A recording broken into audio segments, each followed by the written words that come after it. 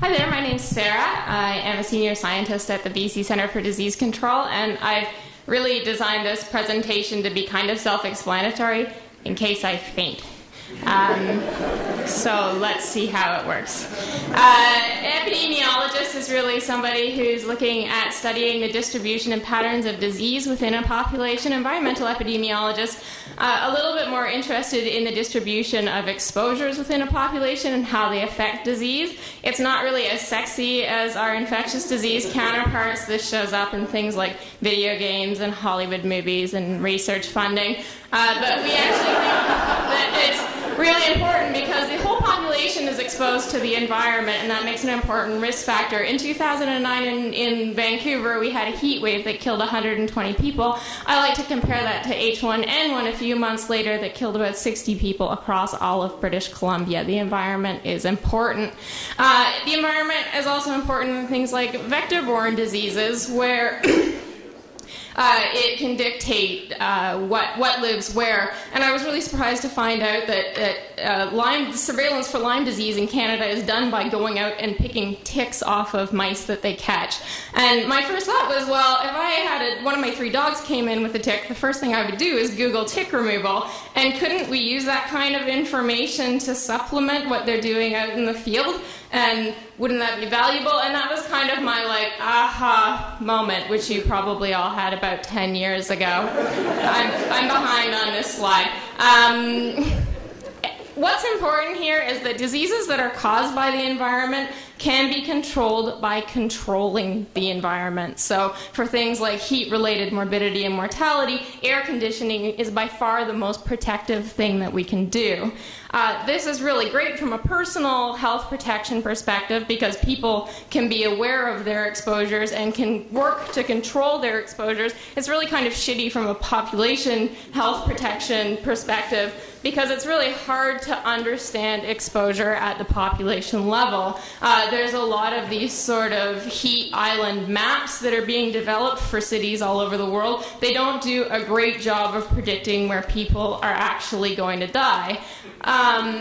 Which is problematic, but it made me start wondering, can't we use people's personal experiences of the environment and try to combine it with those sorts of methods to come up with better tools? And, in a quick look through Twitter, it seems like you can find hashtags that are pretty specific to this. And then I saw this map of languages across London, and I got super excited because, my God, look at that spatial resolution. It's down to the street level. You could probably get it down to the building level. And this is before Caitlin's talk yesterday, and I realized that might be unethical. And then I saw this, and I thought, oh my God, we could do this in near real time. And if we can do it in real time or near real time, then we can do it to inform the way we react to these emergencies in near real time. And that would be really cool because right now, one of the things we have at hand is mobile cooling centers, and we can drive them around to places where we think it's going to be hot and where people are going to be suffering. What if we could drive them to places where we know people feel that they're hot and they are suffering? That would be a really big paradigm shift.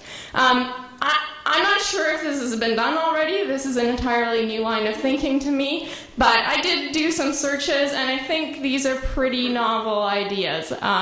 Well, probably not novel, but there's room here to grow, and they would be applicable in lots of other areas. Earlier this summer, Yosemite National Park said, hey, there's no smoke in the tourist areas, and then about 4 hours later, there was a ton of smoke in the tourist areas. So things like those really transient episodic exposures could benefit from this.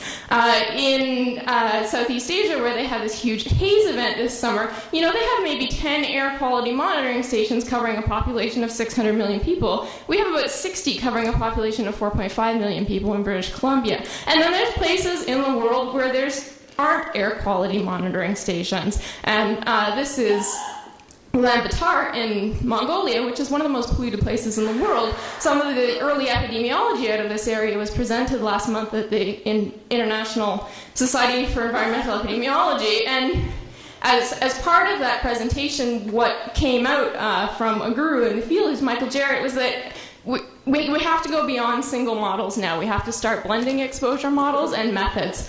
And this is something that I would really like to try to do in Vancouver. My role, like so many others here, is within an applied public health agency, and the research that we do really has the ability to be translated into policy almost immediately. The only thing is that I don't even know what an API is. So, we need help. We have a really strong technical team. We have a really quantitative team. We have no clue how to approach this problem, and that's really why I'm here, is kind of like a scoping exercise. Thank you very much.